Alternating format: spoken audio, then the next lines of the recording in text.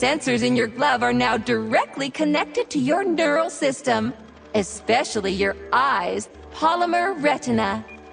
Any information gathered by these sensors will be polymerically projected directly onto your retina, producing an augmented reality effect. The only effect I've seen so far, Bot, is pretty much nothing's changed. To activate the scanner, just make a special gesture. Please choose an object of interest and extend your arm toward it. The palm of your hand should be facing the object. Contract all the fingers on your hand, except for your thumb and index finger. Extend your thumb and index finger to form a right angle to activate the scanner. Oh shit, who designed this thing? The Spanish Inquisition?